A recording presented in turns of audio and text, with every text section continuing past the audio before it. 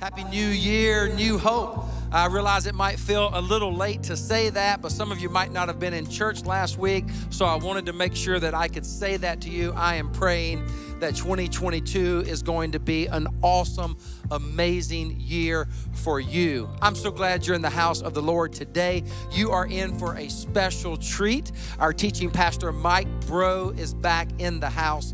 And as you know, he is a phenomenal teacher, and he is going to be bringing installment 2 today. I will be back next Sunday to wrap up this series, but won't you do what you always do? Come on, church, and let's welcome our friend, our brother, our teaching pastor, Mike Breaux, to New Hope Church. Here we go. Hey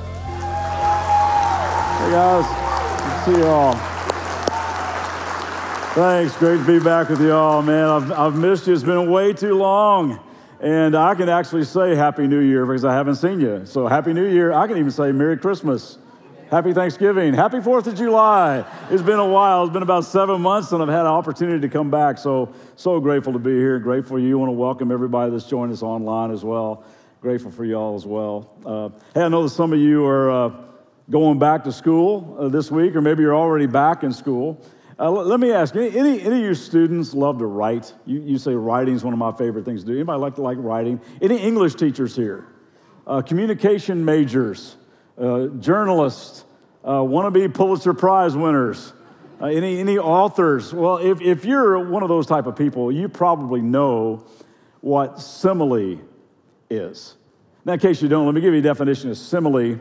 It's a figure of speech involving the comparison of one thing with another thing of a different kind, used to make a description more emphatic or vivid. Now, let me just give you an example of simile. I ran across some attempts from actual college students to use simile in their writing classes, and these are awesome. Let me give you my top 5. One college student wrote this: the little boat gently drifted across the pond, exactly the way a bowling ball wouldn't. That's an attempt at using simile. I like this one. John and Mary had never met. They were like 2 hummingbirds who had also never met.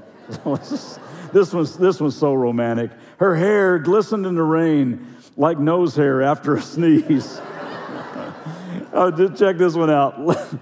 Long separated by cruel fate, the star-crossed lovers raced across the grassy field toward each other like 2 freight trains, one having left Cleveland at 6:36 p.m. traveling.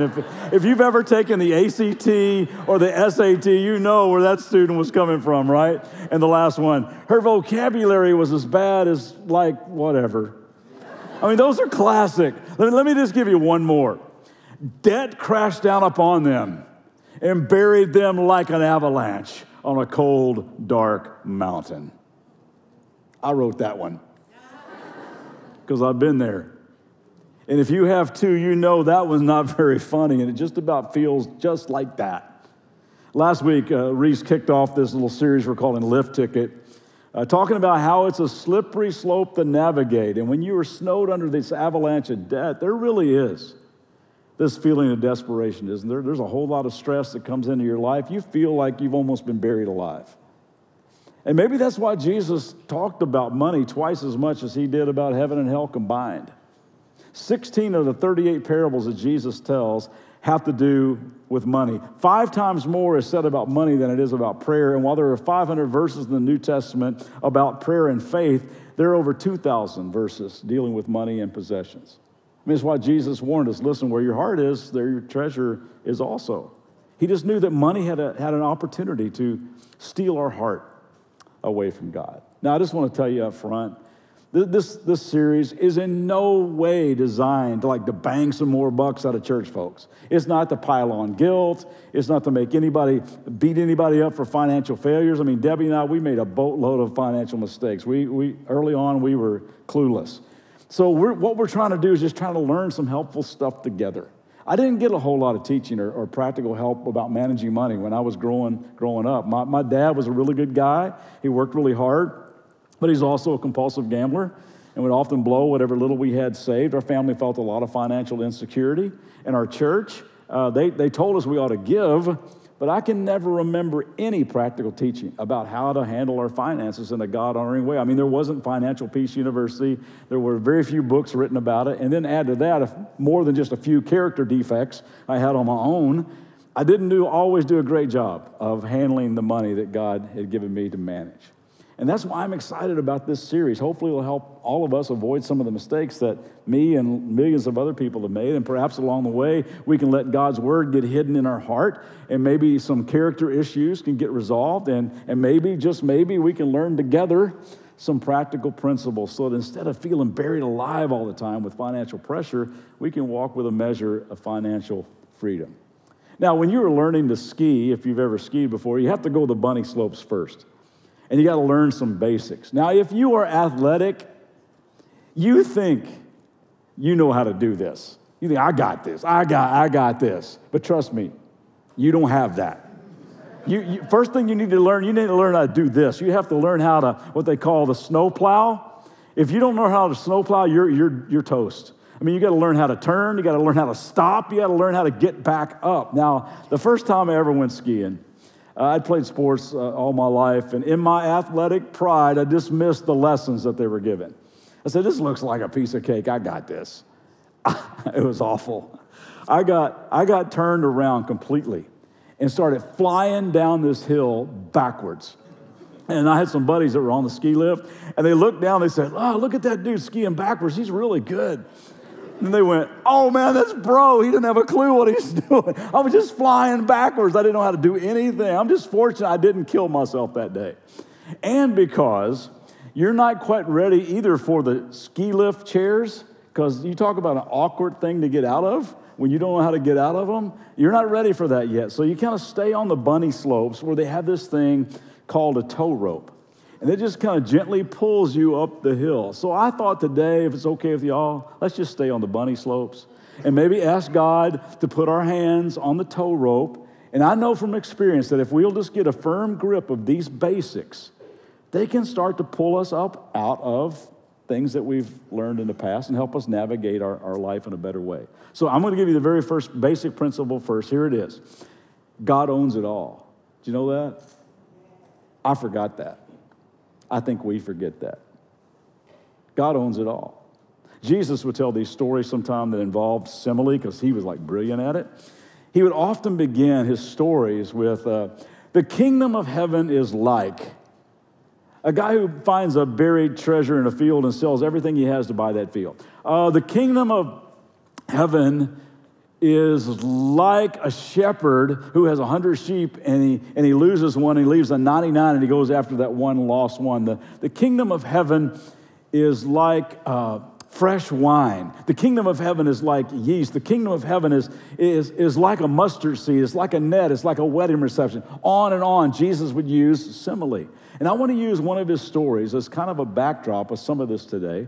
And some of you might be familiar with this story. It's found in Matthew chapter 25. It's one of those parables, one of those stories that Jesus would tell.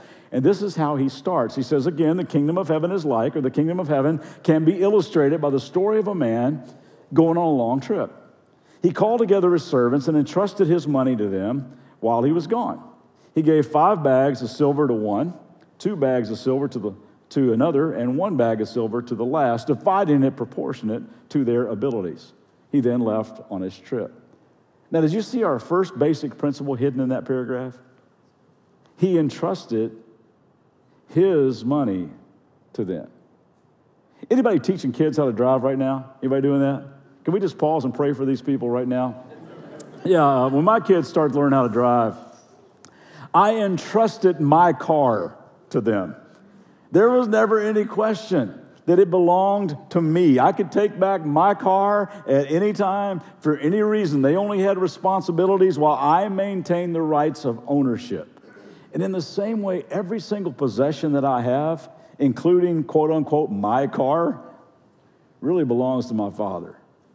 I might possess a lot of stuff, but I own absolutely nothing.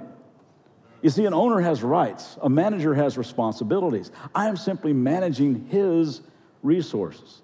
I mean, this principle is woven all throughout Scripture. For instance, in the Old Testament of the Bible, God reminds a guy named Moses, he says, to the Lord your God belong the heavens, even the highest heavens, the earth, and everything in it. And then Moses reminds the people, you may say to yourself, my power and the strength of my hands have produced this wealth for me. But remember the Lord your God, for it is he who gives you the ability to produce wealth, and so confirms his covenant which he swore to your ancestors as it is today. In a conversation with a guy named Job, you might have heard of him before, God says this to him, who has a claim against me that I must pay? Because everything under heaven already belongs to me. God, through one of the prophets, a guy named Haggai, reminds the people, the silver is mine, and the gold is mine. A worship leader named Asaph penned these words from the Lord in Psalm chapter 50, for every animal of the forest is mine, and the cattle on 1,000 hills. I know every bird in the mountains and the insects in the field are mine. If I were hungry, I wouldn't tell you, for the world is mine, and all that is in it. Now listen to me. God is not on an ego trip when he says all this. I mean, we all know from experience that God is not like a selfish hoarder going, mine. He's a giver. God just knows that we have a tendency to puff up ourselves with self-sufficiency, and we go through our life saying, it's all mine. And that's what gets us in trouble. Psalm 24 says, the earth is the Lord's, and everything in it, the world and all who live in it.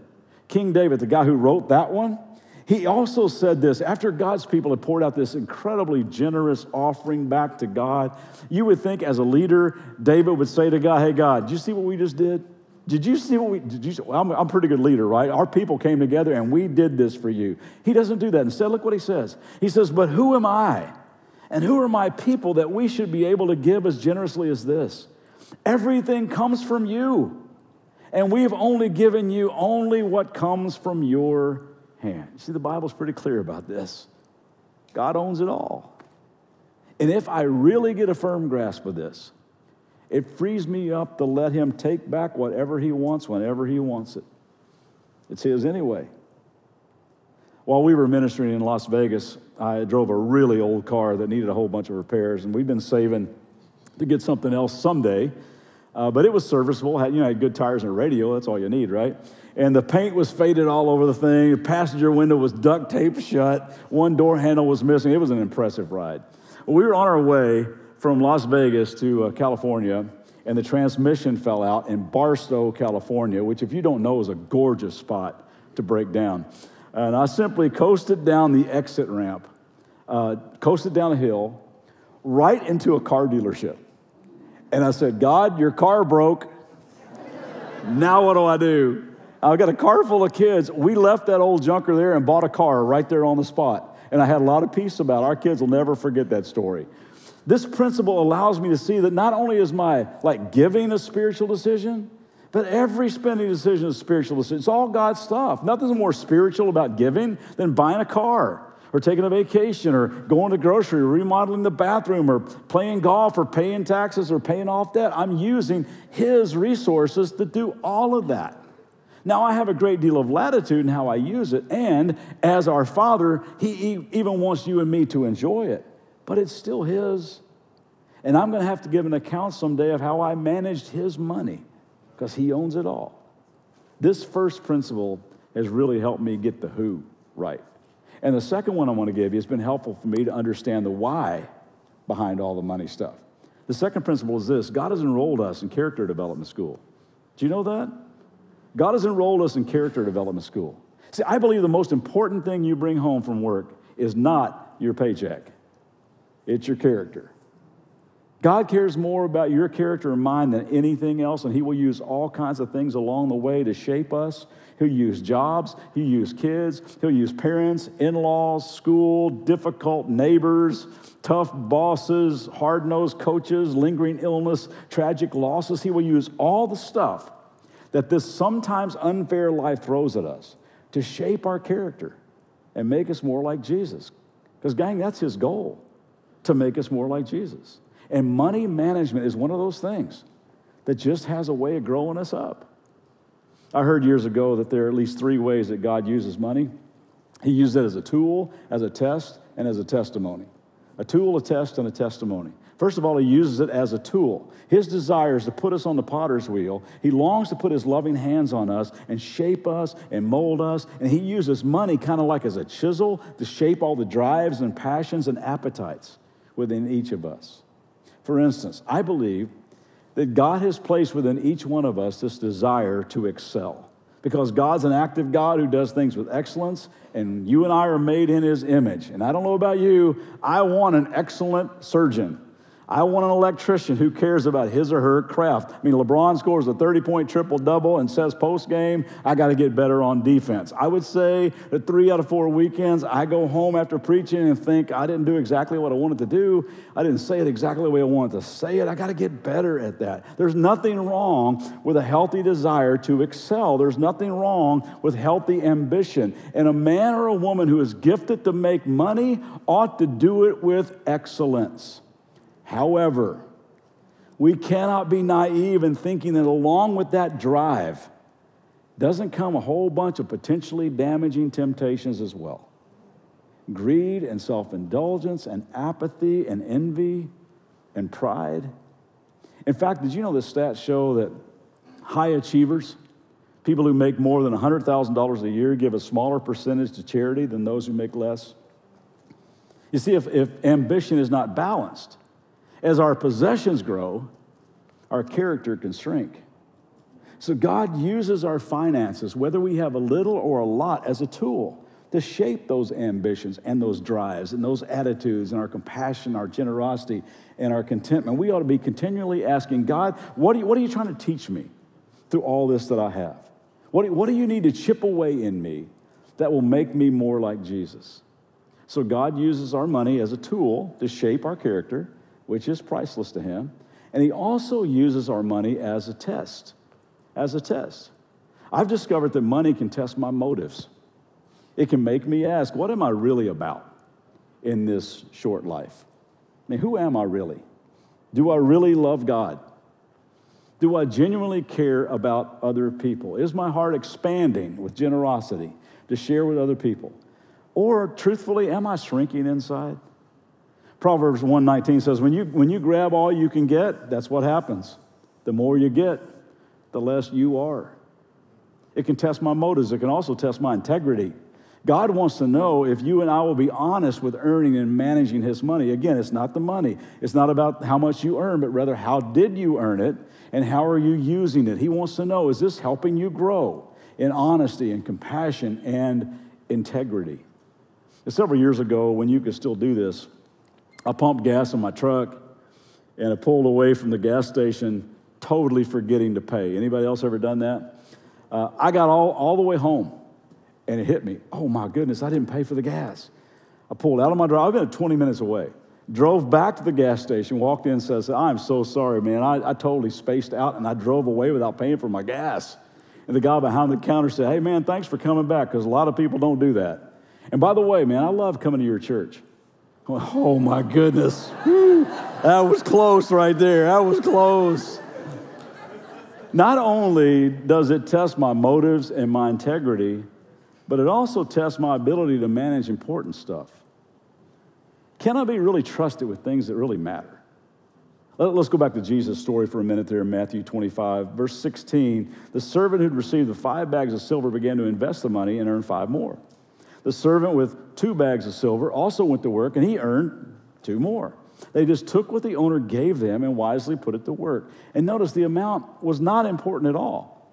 Now, I want you to see, to the 5-bag guy and the 2-bag guy, he says the exact same thing. The master was full of praise, verse 21.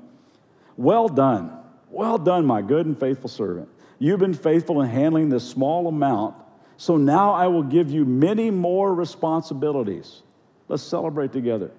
The servant who'd received the 2 bags of silver came forward and said, Master, you gave me 2 bags of silver to invest, and I've earned 2 more. The master said, well done, my good and faithful servant. You've been faithful in handling this small amount, so now I will give you many more responsibilities. Let's celebrate together. The exact same commendations to both of them. So it's not a dollar amount. God is simply testing our ability to manage temporary things like money to see if he can entrust us with eternal things, really important things, like the priceless lives of people. Jesus said on another occasion in Luke chapter 16, beginning in verse 10, he said, unless you're faithful in small matters, you won't be faithful in large ones. I mean, even if you cheat a little, you won't be honest with greater responsibilities. And if you're untrustworthy about worldly wealth, who's going to trust you with the true riches of heaven? And if you're not faithful with other people's money, why should you be trusted with money of your own? See, the truth is no one can serve two masters, for you will hate one and love the other, or be devoted to one and despise the other. You just can't serve both God and money. So in the school of character development, God uses money as a tool, as a test, and as a testimony. See, more than what I just verbally stand up here and say, the way I handle my resources reveals what I'm really passionate about and how I truly, truly feel about God. I want you to look at the last guy in the story, verse 24. Then the servant with the one bag of silver came and said, Master, I knew you were a harsh man, harvesting crops you didn't plant and gathering crops you didn't cultivate. So I was afraid, and I would lose your money. So I hid it in the earth. Look, here's your money back. But the master replied, you wicked and lazy servant. I think he got that because this guy obviously didn't know the master's character at all. Even calls him harsh and dishonest, accused him of things that weren't true at all, probably to excuse his own irresponsibility. Or maybe, just maybe, he was ticked off that he only got one bag and the other two got more. So he just took whatever was given to him, put it on the shelf, went through his life doing his own thing. His heart was never about pleasing the one who had blessed him with the resources. And gang, money testifies to the world about how you and I truly feel about God. Whether we really know him, whether we really love him, whether we really trust him or not. God reminds us in Hebrews chapter 13, he says, keep your lives free from the love of money. Just be content with what you've been given because God has said, I'm never going to leave you. I'll never bail on you. I'll never abandon you. That's the truth about God.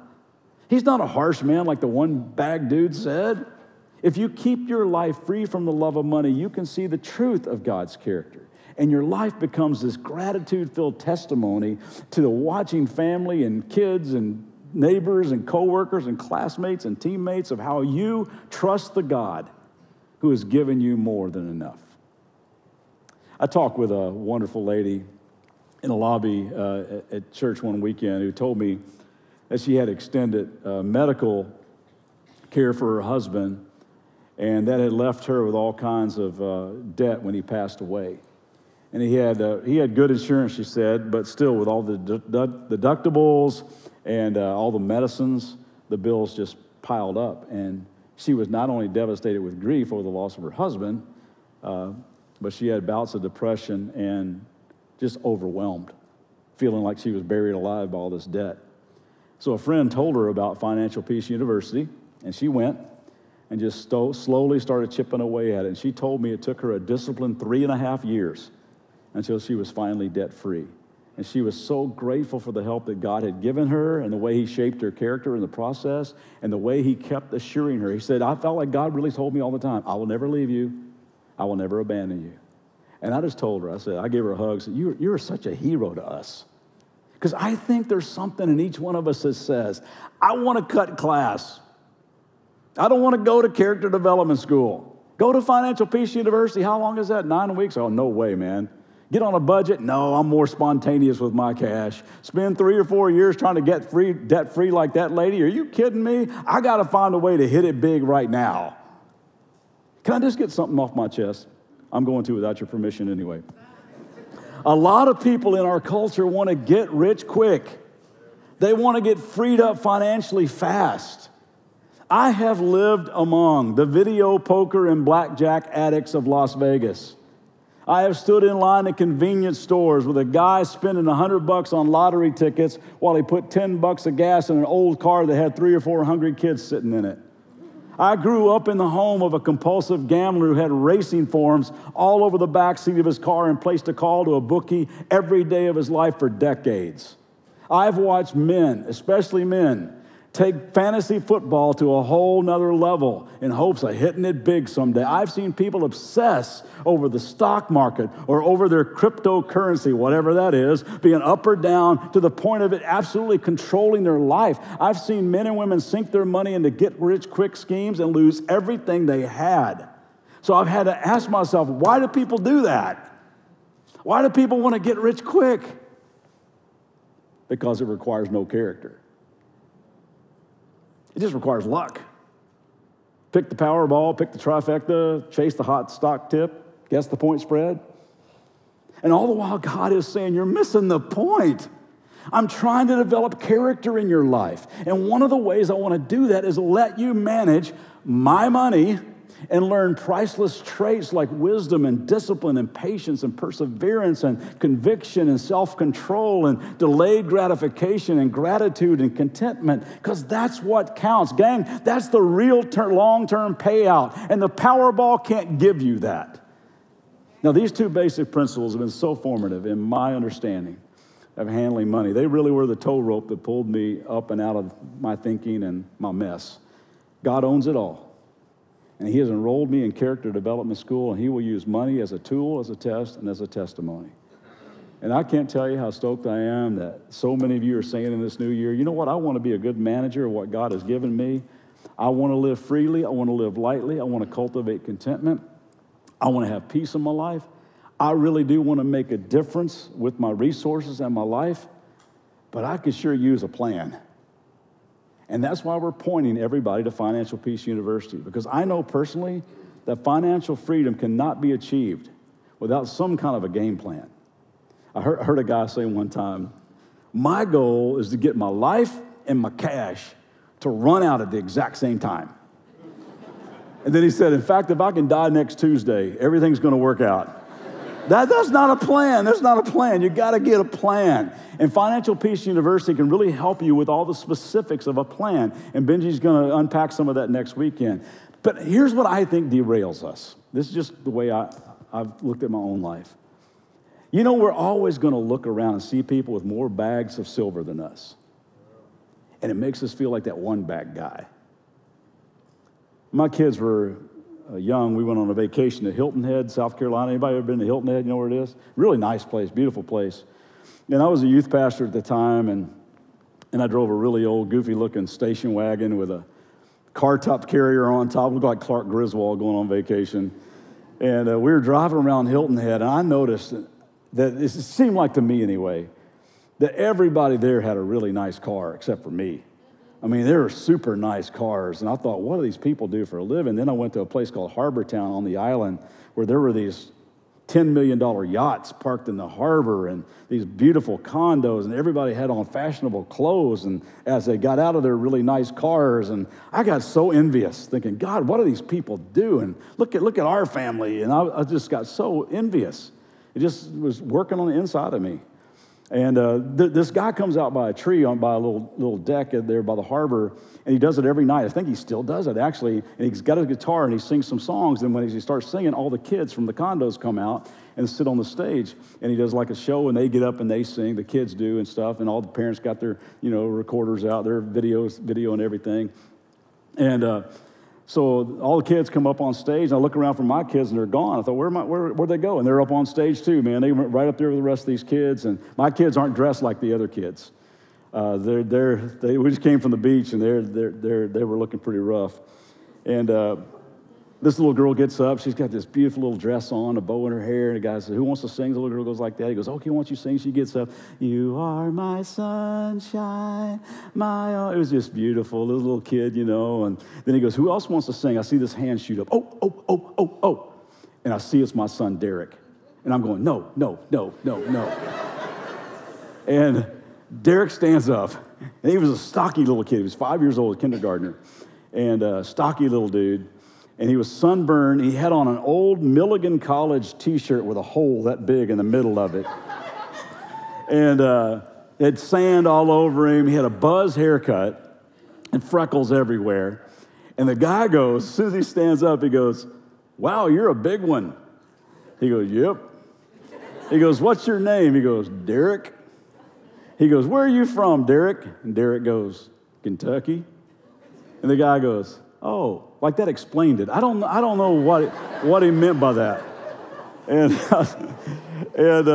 he goes, Derek, where'd you get that haircut? He goes, I don't know. He goes, come on, man, where'd you get that haircut? He goes, I don't know. He goes, well, are you in the Marines? Where'd you get a haircut like that? He goes, I don't. He goes, come on, Derek, where'd you get your haircut? He goes, in front of all these rich people. My pappy cut it with the dog clippers. Oh, man, I wanted to crawl under my seat. Because it was true. We did. Before we left on vacation, got the dog clippers out and just buzzed his head. And, oh, my goodness, I was so embarrassed. And everybody's looking for his poor parents with their camcorders and, trying to track us down. And then the guy goes, what song you want to sing? And Derek goes, all my exes live in Texas. And he sang it, brought the house down, wins the talent show that night. And you know what the prize was? A brand new T-shirt, because he needed one. I was so grateful for that. We laughed all the way to the car. The next day I'm laying on the beach. I just start cracking up thinking about this. And it's like God just spoke to me there on the beach. He says, bro, why were you so envious of all those people? Man, you're loaded. You could not be richer. I mean, who needs a fancy car when you got a kid like Derek? Come on. He's a kid that loves God. You guys love each other. And man, it's like... And I'm telling you that just to maybe make you understand, you're rich. God has blessed you. If you live in this country especially, you're richer than 99% of the people in this world. There was a study done in Newsweek a while back, and they asked people, okay, how much money would it take to make you happy? How much are we talking about here? And they found that people that made $25,000, they would need to make $54,000 to be happy. People that made $100,000 said they would have to make $192,000 a year to feel satisfied and to feel content. Here's what they concluded with their exhaustive research. Whatever amount you have, it takes twice as much to make you happy. In other words, it's a moving target, which means if you think it's like your money and you have to take care of yourself, no matter how much you have, you'll always be wishing that you made twice as much. But when we understand that God is the owner of all things and he's the giver of all good gifts, we understand that it belongs to God. It just takes a lot of pressure off. We just trust whatever he allocates his resources to us, how he sees fit. We can be grateful for whatever he's blessed us with. We can acknowledge that we're already loaded, we're already rich, and just be content as we work hard to be a good manager of whatever he has entrusted to us. Now, like I said, I never had any financial training whatsoever. So when Debbie and I first got married, I was clueless, and she wasn't much better. We got married in between our junior and senior year of college, and we were both going to school, and I was working several jobs, so was she, and we made very little money. But then one day, it all changed. We got this letter in the mail with a plastic card attached that said on the outside of the envelope, "You are approved." Approved? I've been searching for approval all my life. Someone approves me? And it didn't take long for us to get on the wrong end of compounding interest with credit card purchases, and which added unneeded stress in our lives and our marriage. And we had to slowly and intentionally dig out from under some very stupid, impulsive decisions from the past. But with God's wisdom and God's supernatural help through the years, we started consistently just working a plan. And for a few decades now, Debbie and I have been able to walk financially free, and things like compassion and trust and generosity and peace and joy, those things now guide our life. We learned this novel concept called a budget. You ever heard of that? Called a budget? We started with envelopes. We put cash in envelopes and marked the envelopes with I had entertainment envelope, we had grocery envelope, we had haircut envelope. Mine was pretty much empty. We had all kinds of different envelopes. We just put them in a drawer, and whenever the envelope was empty, we were done with that item for that month. And that got us started on a budget. And we started an emergency fund so we wouldn't get buried alive by the unexpected hot water heater flame out. We just decided that we were going to start working a plan and a consistent giving plan. We just personally decided, just Debbie and I, that we were going to give at least 10% of our income to whatever was going to advance God's purpose through whatever local church we were part of. And then in addition, we were going to intentionally set aside some other little money and a little fund just to bless people in the moment, people that just needed a hand. maybe it was a family member, or maybe it was a neighbor, or maybe it's even a stranger that just needed some help, and we would be able to help them as we felt led. And please hear me. I am not telling you this to say, hey, look at us. Far from it. God brought us such a long way from our selfish, self-centered impulsiveness. We just decided together that we're going to get a plan. And we're going to practice consistent gratitude and consistent generosity. And we were going to actually start doing what Scripture had said in Proverbs chapter 3, where it says, just honor the Lord by giving him the first part of your income. And we started doing that. We've been incredibly blessed through the years. And we set as a goal to have this verse from Philippians 4 to find our lives. And by God's grace, we're getting closer. We're not there yet, but we're getting closer. And it always encourages me to read the words of this guy named Paul, who wrote this from prison. He said, for I've learned to be content, whatever the circumstance. I know what it is to be in need. I know what it is to have plenty. I've learned the secret of being content in any and every situation. Just to practice gratitude and learn contentment, to live freely and generously, recognizing that he owns it all. It's just such a better way to live your life. And God wants to help you get there. He really does. He cares. He cares about this area of your life, and he just wants you to experience contentment and peace and freedom in every area of your life. And it all starts by entering into a relationship with Jesus Christ, who died to cancel all of our sin debt and pull us up out of the rebellion that had us buried alive. And then as we cooperate with him and submit to his loving leadership every day, we actually start walking free. So I just pray you're here each week of the series, and that you'll head to Financial Peace University and grab hold of the tow rope and let God start to pull you up so we can get about becoming men and women of great character who live our lives with gratitude and generosity and a whole lot of compassion and joy. I want you to pray with me about this. God, I'm so grateful that this is one of those areas that you just talk to us directly about. You don't skirt around the issue. Just tell us this is going to be something that could really screw up our life. It could be something that would do incredible good in this world. But it's also something that could steal our heart away from you and get us traveling down the road of self-sufficiency and pride and uncontrolled ambition and wrong motives. It can cause us to be dishonest. And Lord, that's just so far from the character you want to produce in us. So God, I just pray as we just honestly get about this, that we would be like that clay on a potter's wheel. And you just chip away at us, shape us to be more like Jesus, most generous person who ever walked this planet, the most selfless. And I pray that would happen to us. Now, I pray you give us the want to and the humility to say, you know what, I might need something like Financial Peace University. I need to learn some stuff because I don't really know much about this. Or I need a refresher. I need to get back on track. And God, I pray that would revolutionize people's lives. God, just talking to a guy in the lobby this morning who said they went through it and just changed the trajectory of their life. And I thank you that there's resources like that out there. And I pray, God, that we take advantage of that and let you bring some freedom into our lives. And God, we don't want financial independence. We don't want financial arrogance. We just want to walk free, grateful for what you've given us, and grateful that we get a chance to make a difference in this world through whatever you've put in our hands. So, Father, thank you so much. I pray that you stamp all these verses and stuff in our heart today, that your Holy Spirit would bring them to our mind as we go throughout the week. And I pray it all in Jesus' name. Amen.